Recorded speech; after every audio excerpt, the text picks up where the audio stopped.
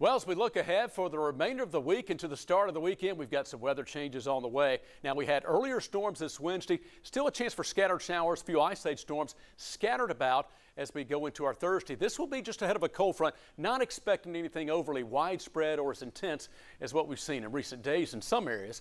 Nonetheless, some scattered thunder showers possible. Notice the high tomorrow, only 83. We were 84, by the way, today, and that's where we're expected to be for Friday and Saturday. And look at that, that's the high temperature, but a couple of changes to note.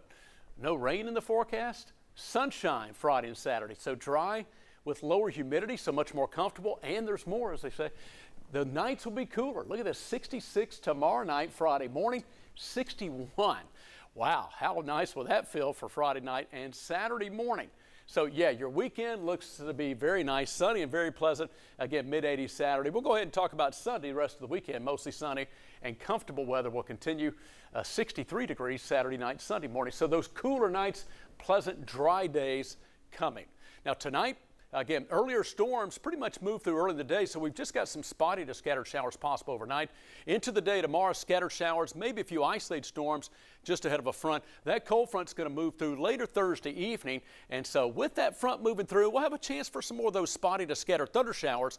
A secondary front moves through early Friday, and you can almost just see the motion flow coming out of the north to the south.